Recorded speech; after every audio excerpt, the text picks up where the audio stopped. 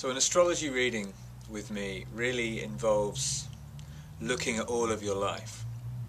The beautiful thing about a birth chart is that it gives you a blueprint for your character, for the unfoldment of your life.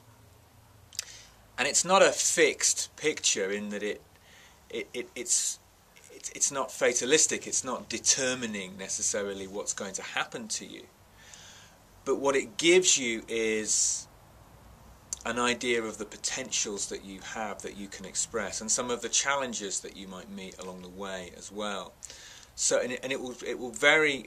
It's very good at showing you patterns, patterns of behaviour, patterns that you pick up in childhood, and it will enable you to look in at your life from a different perspective, to understand those patterns, and to feel more empowered to make changes in your life.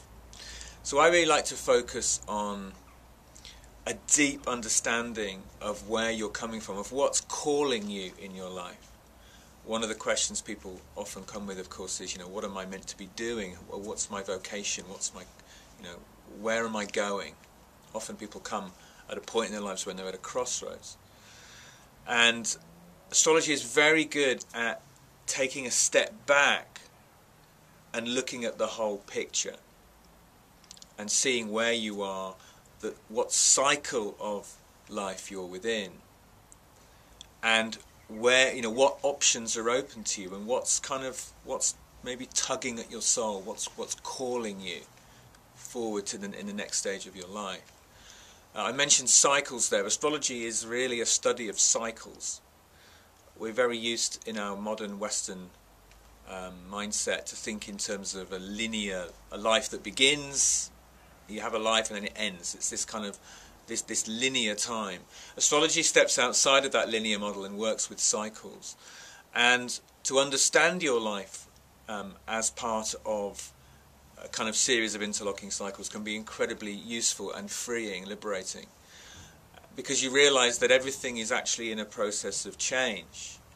And so in a way, astrology is teaching us how to be with the changes that happen to us in our lives, and how to navigate our lives within that context of understanding that everything everything is born, has a sort of culmination, and then drops away, decays, dies, and is reborn again. Astrology teaches very profoundly that cycle of birth, life, birth and the fulfillment of life, and the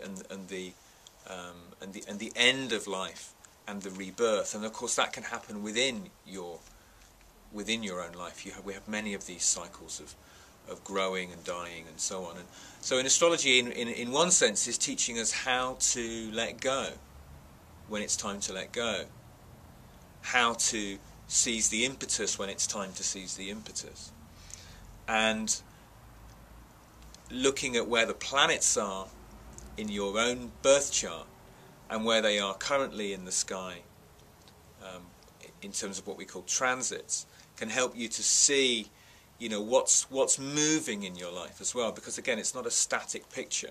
The birth chart gives you a map of your potential, but the way that the planets move as you move through your life will activate certain aspects of the birth chart and present certain challenges and opportunities to you along the way.